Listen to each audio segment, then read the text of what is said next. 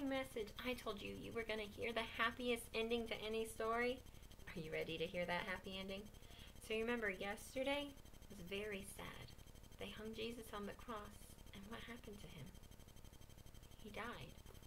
Now everyone was so sad to see that Jesus, because they loved him so much, they were so sad to see that he died. But that's not the end of the story. Let's see what happens next. This part is called Jesus is Risen. And there's an exclamation point at the end, so that means we're real excited. What does that mean though? Jesus is risen. After Jesus died, some of his friends laid his body in a tomb. They sealed it shut with a large round stone. Soldiers guarded the tomb. They thought that some of Jesus' friends were going to come steal his body, so they were guarding it.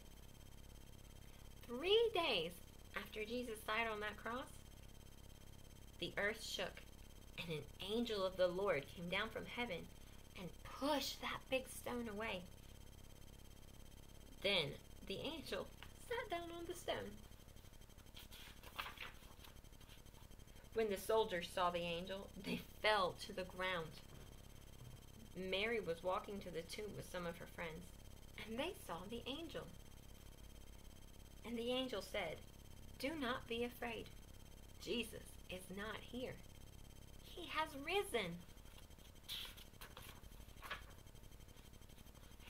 Go and tell Peter and the other disciples that Jesus is alive." So that's what he's risen means, that he's come back from the dead. He is alive.